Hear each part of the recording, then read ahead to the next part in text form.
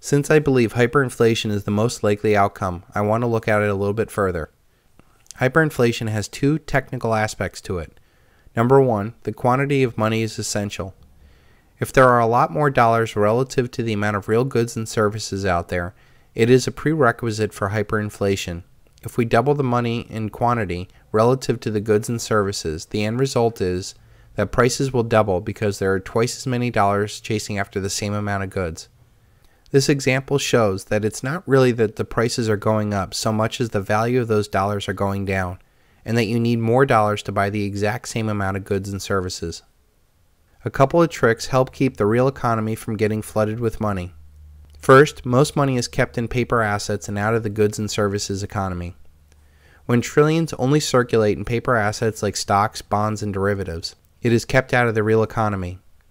Also, when foreign nations hold our currency overseas to, say, buy oil or conduct international trade, those dollars are kept from the real goods and services economy of the United States.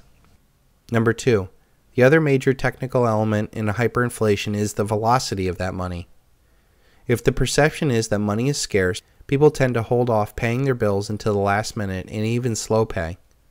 But as people find that the currency is losing purchasing power, people will find it necessary to spend that money as fast as they can before it loses more purchasing power and prices go up. But hyperinflations are really psychological events, since there is certainly enough quantity of money relative to real goods and services to blow through a hyperinflation at any moment. And we know that they must create more money in order for the system to operate.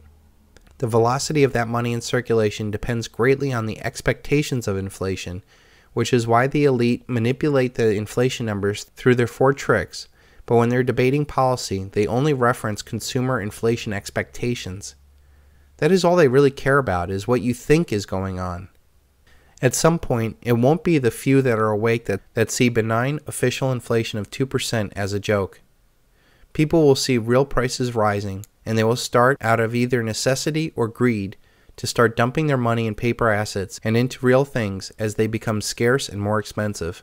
It is at that point that I believe that we'll see real deflation of all things built on credit or bought with debt, and real inflation in things that have real tangible value and bought with cash.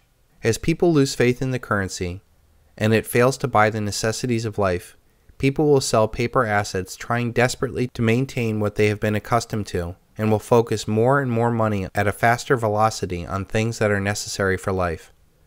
As this becomes more apparent to those in power, they will impose currency and market controls to keep money from flooding into markets, and this will only serve to limit availability and drive prices up further in the free economy. Then come the bank holidays and the heavy-handed politics, and it's all downhill from there.